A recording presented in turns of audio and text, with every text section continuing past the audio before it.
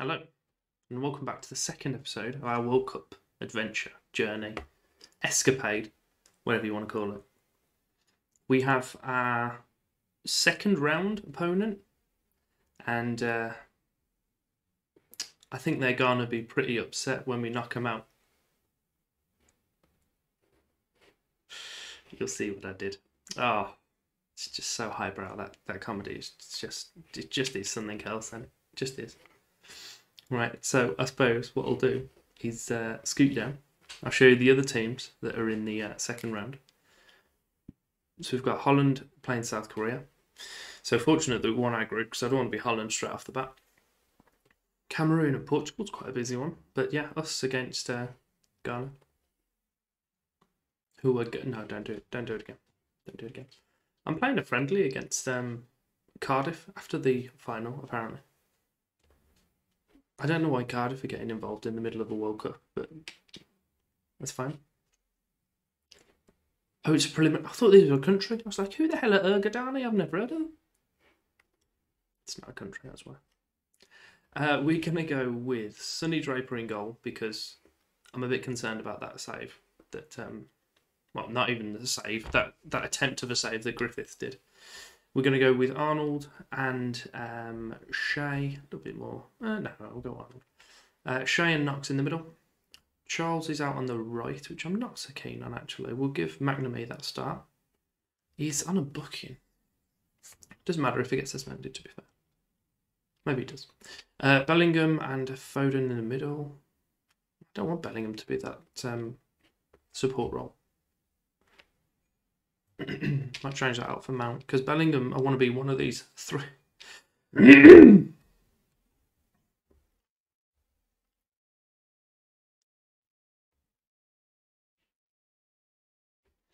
Okay.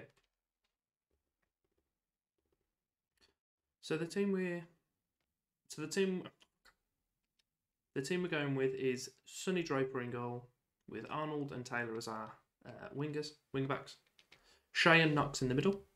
We've got McNamee and Sancho playing out wide with Mount and Foden in the middle. And then we've got Greenwood playing just above Hudson-Odoi. We are going to bring off Funny Gale if his things start going ropey because he's been playing really well when he's playing in that deep line playmaker role. So, Ghana, knockout round. It's our first knockout round. They're playing a very narrow 4-2-3-1. Ziggy in goal. Brilliant name. Mount gets in the cross. Ooh, thought Shea was going to have it straight off the bat then. But McNamee's rocketed over there to pick the ball up.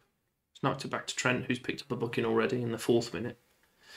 What's he going to do? Thought he was going to whip across him, but he just kicks it at the player's heels. So, could do that as well. But Foden's powering over to the left. And he's going to pass it back to Taylor, who racks it into the corner. Lovely goal. Happy with that. Oh, these ambulances, they're the English ones. We're in Spain. Not sure why their grounds look very English, but they do. So, who am I to query that? Coley's had a bit of a stinker there. Just did a little lie down. Obviously, he was tired, wanted a rest. Guys, South Korea are putting Holland to the test a bit there. Pretty sure it's already finished, but it's 2-1. Foden, back post. Oh, Jesus. There's a bit of a wild shot from Sancho. But Ziggy's racked it up now. Gone to Francis, who's knocked it to Atanga, who's not scored. That could have been defended better, that could realistically, couldn't it? I think Cameroon have just knocked... was it Brazil that were playing out of the World Cup? I'll have another look at it, but I'm sure they have. It's not a good result for the team they were playing against, is it? Sancho's powering through, he's put it through to McNamee, who's just walked into the defender, which is good of him. But Arnold's loitering. Put it in. Greenwood's got the goal. Greenwood? Whatever his name is. He knows. Beautiful. I'm going to do what we did last time, just drop the balanced. So I'm not going to be trying to push too much. It's Portugal that knocked out. Foden's whipped it in. Shea. Oh, yeah. Okay, we're going to start properly slowing things down now. 18 minutes in. We can get it all finished up in 18 minutes. That's beautiful. My dog's kicking off. Just celebrating, obviously. Yeah, you tell him, June. Right. 18 minutes. Have a bit of that. Skip this. Yeah, we'll take them changes. Just kind of sit on it now. I realise why the England managers always do it in the World Cups now. Score one goal and then just don't do anything else. There's just no point. As soon as they score, I think we'll turn it back on again. We're going to turn it back on again. I know that was a fluke of a goal for him, but still. Let's not try and risk anything. It was just a lump up forward, and my centre-back just decided to not try and defend it, which is good. It's not like he's a defender or anything by his name. There's literally no one marking him. That's just terrible. Right. The game's kind of just dribbling away now at the moment, by the looks of it. Might take Trent off. Don't know.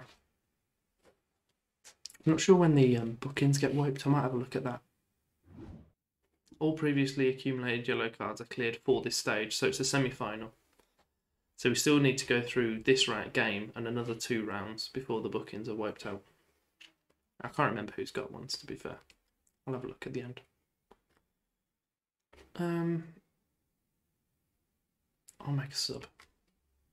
We'll leave Sancho on, because I can bring on a different player for him for the next game, and I'll just completely rest him in the next game. I will take off McNamee and I'll put Sancho out on the right though. So I'll put Rashford on. Everything's kicking off. Right, we'll drop it back again now. We'll stop running at the defence. We'll slow pace down and we'll stop countering so heavily. And we'll just stop pressing so much as well. Hopefully I'll take a bit of the urgency out of the team, should we say. What's happening in the body language? Everyone's confident. We'll just praise them. Nice if we could score another few goals while we're not at full tilt. But to be fair, as long as we've got more than them, I don't particularly care what the scoreline is. Oh, there's unlucky from Sancho. What happened then? Just kicked it at the back of his feet by the looks of it. It's recommending me to put Bellingham at centre-back for Knox. Just strange. Right, talking to Knox. Quite a header clearance there. Out to Mount. He was just gonna run. Just keep running, lad. I think I'm gonna start time wasting as well. I'm gonna be a bit of a scumbag. Yeah, let's love it. Go on, we love it. I cancelled it. That was my subconscious just trying to stop me doing that then. Being a bit of a scumbag. We'll leave Sancho. Centre backs, Shea's playing better. He wants to play left back as well at some point. We'll bring Halsey on. So we've got just shy of 10 minutes left. Foden. Oh, Rashford's been tripped. No, I'm not going to make the goalie do this one. I am going to see we've got as penalty taker there. I think it was Rashford ahead of Mount. Okay, yeah, they're both quite good. He won the penalty as well, to be fair. Taylor's tired, but again, I've got another left back that I can play. Shea that I've just took off, or the other one that I can't remember. So Rashford stepping up. Never in doubt. We'll just drop back to cautious now. Keep the fitnesses. Considering these guys have played the whole game, their fitness is still pretty healthy, which is what I'm going for. So I'm hoping in next round or two, if we're playing against one of the stronger teams, they haven't been doing that, and then we can just hold off maybe for the first half of the game, tire them out, and then smash them at the end. It's what I'm going for. Whether it will come off is a different matter. The team we're going with for the Ukraine game, we've got Sonny Draper in goal again, Arnold and Shea at fullbacks, with Knox and Halsey in the middle. We've gone with Mane and Charles in the middle, with McNamee and Bellingham on the left. And then we've got Gale playing just behind Rashford. I'm in a bit of a debate whether to start Greenwood. I know he's been our best striker, but I don't want him really tired. I'm playing him for the game against Ukraine. So we're playing Ukraine, but I don't necessarily want to ruin his fitness if we're going to come up against a really stronger opposition in the following round. So I'm kind of walking that tightrope at the moment because I've only really got one out-and-out striker who's very good. I suppose Rashford could do it, but we'll see how this goes. And if we do take an early lead again, maybe we'll look at taking him off so he doesn't play the full game. Probably should have done that last time because we've got a few that can play the deep lying role, but there's only really Greenwood that can play the advanced forward role. Vinegal might be able to be fair. We'll encourage him. So Viznik's taking their corner, but McNamee's got to head to it. Goal kick, not corner. McNamee's in the area, played it across, and Charlton's got an early goal for us. That's what we wanted. I'll see if I can praise him after the thing's gone. Fitness generally overall's quite good. It's just there's a few players here and there that get a little bit tired, and I want to try and stop it before it happens rather than reacting to it when it has. I don't think it will let me praise him. Right, Arnold, big throw. Now head on that, please. Oh, that's what we wanted. So, we're up for 2 now. Burger fans aren't getting much love at the moment, are they? Which is a shame. That could have been defended better by Ukraine, but I don't particularly care. I'm happy that it wasn't. We'll praise them. And again, nah, Riznik's, he wasn't messing about with that one, was he? So he's lumped that forward, but Knox has got the header over to Bellingham. He's driving forward through the middle. I didn't think he was going to stop then. He's not, still got it. Put it to Alexander-Arnold. Knocked out to Shea. Ooh, is there a question of offside there? No, beautiful. Maybe we'll look at taking Greenwood off at half-time then. We'll put Rashford up, because Rashford's still obviously going to be very good, but I didn't want to put Rashford up and then regret not playing Greenwood. So I think it's going to be one of them that maybe we have to start him and then take him off as a reactionary thing. I don't know. I can't decide. Zinchenko and Napoli-Anchor are still playing for him. Napoli-Anchor's I'm a bit more surprised about because I'm pretty sure he's mid to late 20s now. That was pretty poor from Shea. Just kick it out. Get it out for a corner or whatever. It's just faffing about over here with their defender, with their winger. 1 tackle, 2 tackles, 3 tackles, 4 tackles. Still gets the cross in and the score.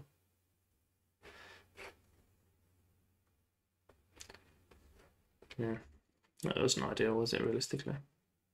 It's a busy game. Greenwood and McNamee play between each other on the right. McNamee's playing forward to Greenwood. Took it back wide. Alexander-Arnold's going to put it to back post. Bellingham's got another for us. Beautiful. Cancel out their goal they just scored. I'm going to drop to balanced.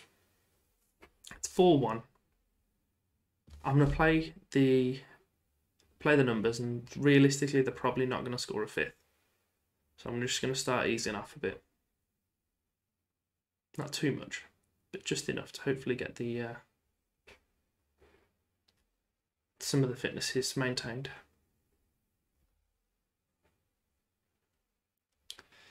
So Charles and Bellingham playing between each other. Gale, Jesus, that would have been a good ball through. Yeah, I'm going to leave Greenwood in the dressing room at half time. Might even take one of the centre-backs out, or Shea. Probably take Shea off, actually. And I'm just not going to play him at centre-back again. Because I've only got him and Taylor, so if one of them gets injured, then we're in a position where we don't have any rotation, and that player's going to be wrecked. Greenwood, out to Arnold again. Back in. Oh, McNamee hit the crossbar.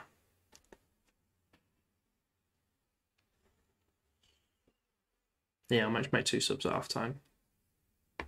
So they're not game changing, they're just fitness maintaining, should we say. We haven't received a booking yet, which is good.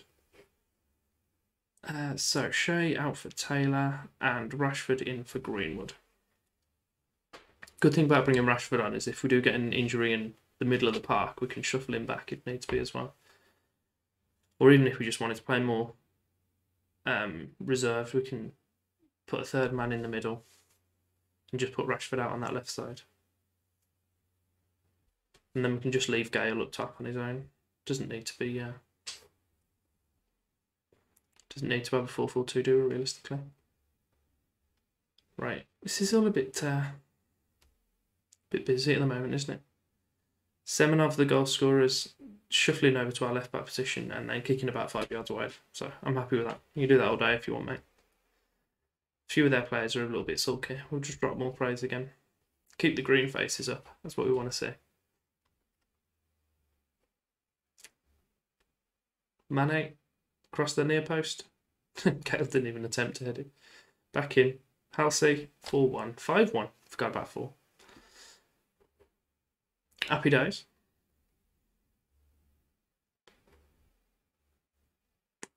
I think I may very well do that thing that I hinted towards. Can any of you guys play at holding mid? Mana can, okay. So you drop back there. How do you play that? Deep line playmaker, I'm happy with that. Charles, you go on as Mazzala on support. You go Mazzala support. You stay inverted winger on support, and also McNamee, you do the likewise.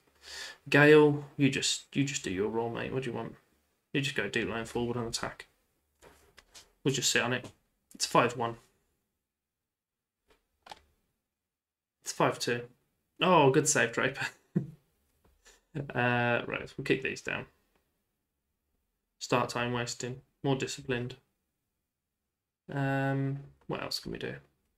We'll take these two off. We'll slow the pace down. And we'll stop pressing them so urgently. Just kind of just ease the way through the game now. Still quite a lot of relatively good fitnesses. McNamee's a bit tired, but I might just rest him in the next game because I've got Sancho that I can put on for him. I've still got a sub left as well, actually. Let's use one of them centre backs. I'll take Knox off and put Dwyer in. Just try and keep them fresh.